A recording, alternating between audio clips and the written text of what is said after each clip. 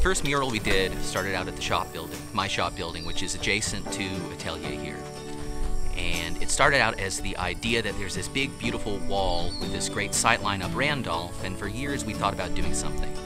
After my dad passed away and Sherry and I were a little bit aimless, we decided to work on a mural there using doodles from his memo pass, from his legal pass, and worked with Kelly Tompkins to put that together and make a really big, beautiful, interesting, weird, unique piece. After that was all said and done, the summer was over, we were kind of planning a trip to Ireland and generally thinking about what to do next, and this shop building, and these two shop buildings, there's actually half a city block, came up for auction. I wandered over the day of the auction to bid on a forklift and was leaning up against one of the Lepard pickup trucks, and Sherry walked up. She leans up against me in the pickup truck, and they're doing the bidding and bidding and bidding and bidding, and she asked, what are they bidding on now? I said, well, it's the whole thing. I mean, the buildings, the property, everything. And she kind of had this weird glimmer in her eyes. She said, let's buy it.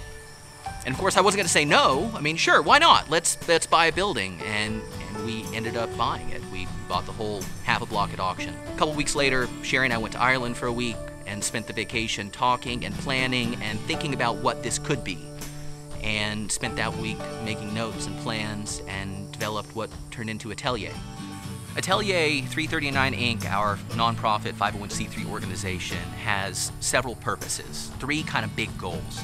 First, we want to provide an artist in residence program using the two apartments located here on site. The idea is that you apply, and if selected, you get free living space and free workspace and a monthly stipend to come to Enid and do your work. Contribute to the space, contribute to the community, but primarily a working artist gets a really neat opportunity to come somewhere new and do their work.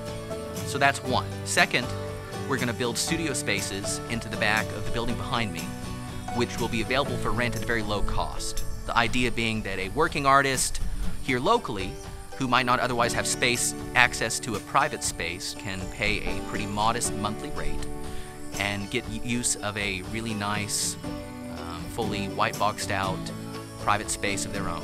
24/7 access and also access to the greater facilities here, which goes on to our third goal, our shared resource center, which is the building across the way. There we're going to house the kind of big tools and equipment that folks don't generally have access to, kind of like a maker space for artists. That is a site that will house things like a printing press, a CNC machine, kiln, maybe some blacksmithing tools, screen printing equipment, and whatever else we acquire over the years. Anyone in the community can get access to that by applying and again paying a very modest fee once they're accepted. As well as the artist in residence and the studio space, again, will have access to these great resources to support the artist community as a whole. In addition, what we are doing to this really neat part of town, just east of downtown here, is helping develop a sense of community. There's already a lot of folks that use this part of town, and it's not really appreciated. This is unique. There's character here. So with our site here, this half a city block that we have, we're trying to develop that character a little bit more. We've put River Rock on this nice, weird parking lot. We're building a stage behind me to host concerts and speaking events and whatever else we can dream up. This mural has clearly changed the character of the space, and as time goes on and we raise additional funds, the space is just going to look a little more interesting. I think the south wall of this building comes next with another mural. Hopefully we'll have some big art. We're planting trees. We're making it just a little more interesting and a little bit weirder.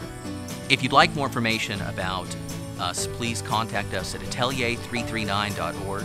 There you can find information about how to join our shared resource center, rent a studio space, become an artist in resident, or help us. You can help us by donating equipment, donating time, donating resources, or donating money. We have a lot to do here. We're happy to talk to you about what we're doing and how you can help.